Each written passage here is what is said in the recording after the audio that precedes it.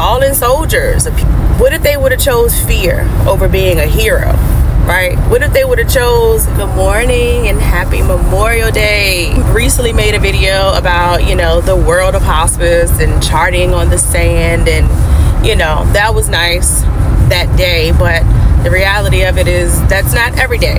You know, it's days like this, it's mornings like this on a Memorial Day that, you know, hospice nurses could possibly be on their way to go and pronounce the time of death for someone's loved one, right? And so in lieu of Memorial Day, you know, it just made me reflect while I'm on this drive of a conversation that I had with someone, you know, like very recently about fear. Daggone fear. It's not even funny how much the enemy, you know, the oppressor, wants you to believe, wants everybody to believe in some kind of fear, right? Because fear, a lot of times, is the only thing that is in the way, that's literally blocking you from your greatness, right? And I just think about how many soldiers, like fallen soldiers, the people that we're thinking about today on this Memorial Day, that what if they would have chose fear over being a hero, right? What if they would have chose fear? Would they have been remembered today? Like, would they be on your list? Would they be thought, you know what I'm saying? Like, and yes, they would be remembered today, but, you know, would it be a Memorial Day type of memory if those heroes, you know, didn't stand for something, you know, didn't face their fears or put their fears behind them, realize that, you know, fear is just being afraid of something that has never happened. It never happened to you. Never happened.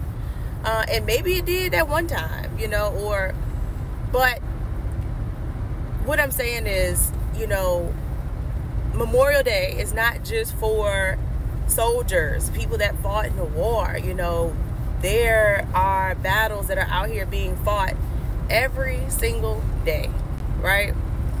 You know, the Bible says for our battles are not between, you know, flesh and blood, but it's spiritual, you know, the spiritual battle that people go through. And some people don't even know that they are going through a spiritual battle, unfortunately.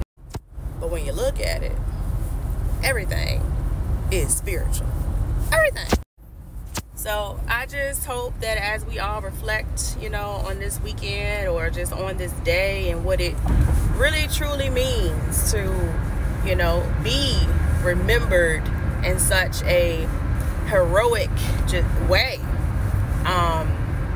it should be something that we all place value on, you know what I'm saying? And the enemy will try to block you from knowing who you are, knowing who you truly are, because once you know who you are and you know what you're made of and you know who you are and you know whose you are, you become unlimited. Like, you become unstoppable. Like, you become so powerful because you know who's backing you, right?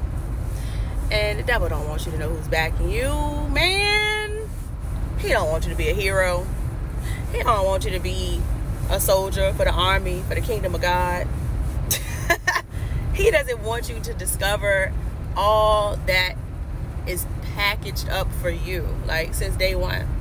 It's just like, man, all these people that we're thinking about today and just appreciating a whole day. I mean, it's every day, you know, but a whole day has been dedicated to those that decided to stand up, face fears, or put them behind them, or realize that those fears are not true. It's not from God. Like, God didn't give us a spirit of fear. He didn't give us a spirit of anxiety. He ain't give us none of that. So if somebody gave that to you, you need to give it back.